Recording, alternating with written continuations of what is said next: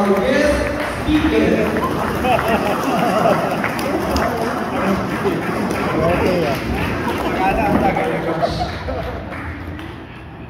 First, allow me to give my congratulations to the new minister officers.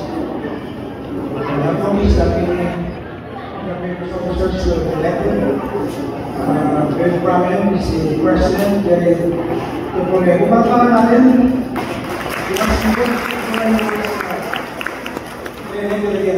I was told by Galilanga, traditionally yung officers dito, one-third na. Pero talagang so talagang magaling. Kasi yung mga directors, of course, I will also give my respect to the past district governor of this state, Fernando Juliet. The district governor, Evangeline Chancho, Philippine South District Director.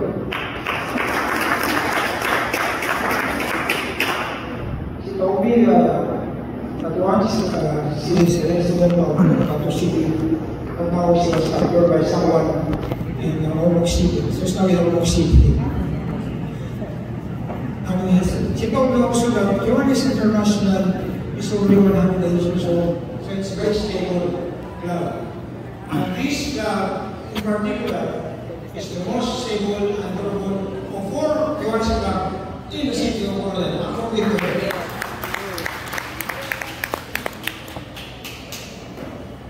Also allow me to give my respect to District Secretary Christy Goldie, Sebastian. Lieutenant Governor Division, Rabi Remeo. And of course, the representative of Congressman Peter Miguel, the beautiful and articulate Inayatanan. Sa lahat ng mga opisyalis dito namin, hindi magsensya lahat. This is my second time to be invited sa Kiwanis Installation. City na yung November 10 of Washington. I was present then. Let me go directly to the team. Let's get a goal. Let's call to get a goal. Let's get a goal. Get inspired. Who will be inspired? In serving the children of the world. But let's serve our children in the Philippines, in Corona in particular. Alam niyo, what's the common denominator of underdeveloped nation? Pag-iwalay palagi. Lalo na yung mga kamataan natin. There was the World Bank study that was, presented and was published in the Building Inquiry. Ang sabi doon, yung mga nasa elementary ng mga kabataan may learning poverty so called. Out of 10 children, isa lang ang nakaka-comprehend ng binabasa niya. And that is the learning. That is a big concern to all of us, and probably especially to the members of this club. Kasi ang part ito, yung focus ito is serving the children of the world, children of dito sa local study. That's our main concern. Hindi na lang problema sa health and nutrition. Maraming problema. You know, children has to be developed early. The mind and the body. Tingnan mo dyan last, yung mga athletes natin. Very early, they are being developed. This is true yung sa learning. You have to be strong foundation to be, a performer. Sabi ni Rizal, the children are the fair hope of our motherland. Siya ang pag-asa ng ating bayan. Pero kung yung mga anak natin, sa 10, isa lang nakakapagpugay na kanyang binabasa. That is a big problem for our country, diba? Masyado malaking problema. I know, Kiwanis Club I've been involved clubs in the city. I've been involved in many activities like giving program for malnourished children. But probably we can do more by partnering together. Probably government and this club can be partners in serving our children more. Diba? So that we can have quality children of the future. Children who will not be in liability, but will be an asset of the community, an asset of our country. Pero kaya importante yung mga kabataan natin. Tinitingnan ko yung invitasyon. May 6 ditong permanent objects ng Kiwanis International. The 6 permanent objects of Kiwanis International approved by Kiwanis Club delegates in the 1924 Kiwanis International Convention in Denver, Colorado. But I mean, that's not real one. Yung number 6, may connection pa rin ito.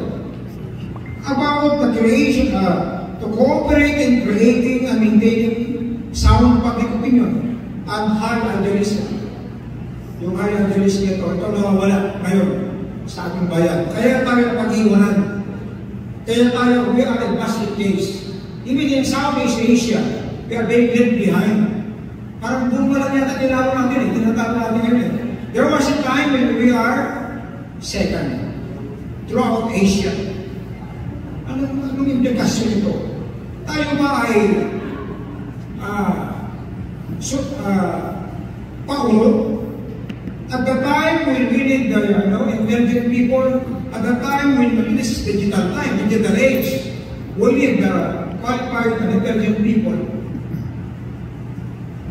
Or tayo. Yan naman yung problema natin. Yung patriotism and goodwill. So kung ito, ito ang kulang din sa atin. Bakit tayo pag-iulan? Wala tayong patriotismo. We only think of ourselves. Siyempre din kung doing ito, we help others. Ang karamihan, ang karamihan. That is what else our country. We lack patriotism. Kaya tayo pag-iulan. Tingnan yung Vietnam. We decided as an example of Vietnam.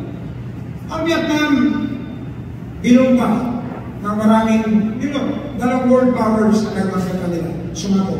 In the Battle of Dien Bien Phu, Vietnam defeated France, very strong country. Pero sinunod agad ang isang bansang mas powerful until today, very powerful country, the USA. Lahat ng pumayata, binumpa na doon. Pero, look, at Vietnam now. Dinudulong ng China. Ayaw ang pagpagod sa China. Magkatabi lang sila. Look at the map. Ang laki-laki ng mapa ng China. At ang China, alam namin, more than 1 million na sila. Sila, balik na bansa. Pero, they were able to assert their sovereignty. They were able to, to let that big giant country respect them. If you remember nung gusto nagpanin yung China, di ba nag-riot yung Vietnam? Yung mga Chinese citizens sa Vietnam, yun ang unang naging biktima. Kaya yung China, since the time, never challenged Vietnam. That is what we love as a people. Yung mga leaders dito, let's start with the leaders of the club. Di ba sasabing leader? Leaders can make a big difference. Whether in a club, in a city, in a province, or in a country. Yan ang nakita natin, di ba? May mga organization na minsan plakas, umakyat. Pero minsan naman, hindi sa leader, bumababa.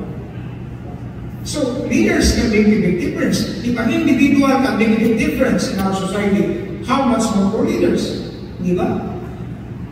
When you are a leader, you lead. Ikaw yung nauuna. You give direction to your organization. When you are a leader of a city, you lead. You give direction to the city. When you are a leader of the province, you lead. When you are a leader of the nation, mas mabigat. Hindi ba? Mabigat maging presidente ng Pilipinas. Lalo na ngayon, na napakaraming problema. For one thing, we have 13 trillion indebtedness. We have an inflation of more than 8%. Isipin mo yan. Tapos yung presyo ng gasolina, tapos times 2, almost times 3. You can just imagine. Binabasa ko yung inquiry kanina umaga, yung mga basic communities na mataas. Yung recess ng peso natin is, kung di ko magkamali, 56 to 1. So we have a big problem. And we need a good leader to reverse this development. Sinabi ko kanina, sa club, hindi basta-basta yan. Kaya makita ko na maraming narinig dito. Actually, si Mr. Pedro Nebo was elected. At sabi sa akin Evangeline Chu, sabi niya, bihira yung gano'n. Sabi ko, he must be a good leader. Iba yung kahit yung mga director. So, ang challenge sa ganito, kasi clear naman yung mga ninyo ng group organization ninyo. It's getting ball. So, panawagan yun It's getting ball. It's being inspired and serving the children because we are our future. What our country will be, we will no longer be around. Depends on the kind of leaders that we will be producing. Sa pagbabaw namin, ang kailangan na lang po, dahil to the point let me put yung dedication na yung mga leaders na magagaling na nirestudo. Unfortunately, mga partners sila. Isa yung Suchin Vietnam. Ano sabi niya? Without the cold and misery of winter, there will not be the warm and sweet of spring. Calamity has hardened and tempered me, and drew my mind into steel. He must be referring to his experience. Habang mo, kalaban Russia, powerful nation during the time, this is North America. Latagong pa, below siya sa Vietnam Ito yung Vietnam umaangat. Nakabertik pa tayo. Hindi ba nakapagkakalayan? Ano sa another one occasion, will inspire all of us. And challenge all of us, especially the president of this club. So the board of directors, policy maker.